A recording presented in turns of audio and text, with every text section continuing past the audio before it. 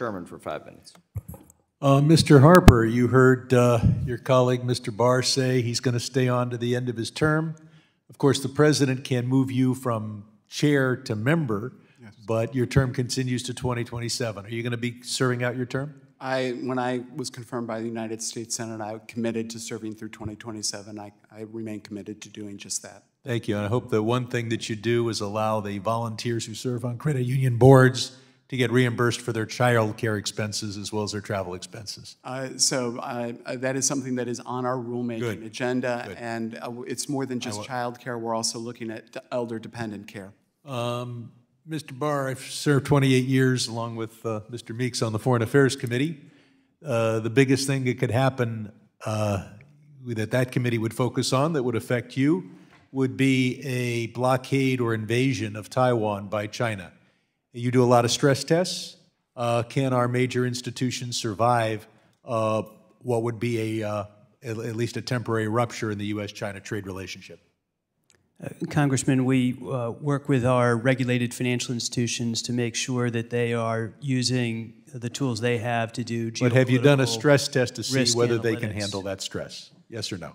We don't separately have a formal stress test like the capital suggest stress test. that you do that because that's the biggest international event that could occur. I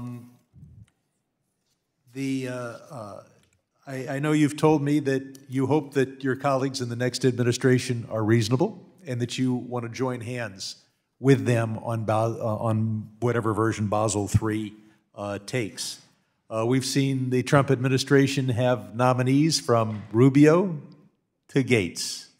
I know you hope to see appointees in your area that are consistent with Rubio. If your colleagues in Basel III end up being incredibly unreasonable, are you prepared to go it alone if that's what it takes to keep our banking system secure? Congressman, as I said at the outset, I'm looking forward to collaborating with colleagues at the OCC. Please don't dodge the hypothetical. We could have a Gates, we could have a Rubio. What do you do if you end up with unreasonable colleagues? I'm not going to engage in the hypothetical. Okay. We have the one issue that you and I have talked about a lot is the interest rate risk. You're wise to move forward with regard to mark-to-market on held-for-sale securities, but you're unwilling to do the held-to-maturity securities. The slender read is that FASB hasn't done that, but FASB is not responsible for the security of our banking system. Trump's economic policies, in the view of the Peterson Institute for International Economics, would raise inflation by between 4 and 7.5 points. That's way beyond what we've ever seen in this century. And that doesn't count the fact that the crypto folks are trying to partially displace the dollar, and that would weaken the dollar and have an even greater effect than the Peter Institute has calculated.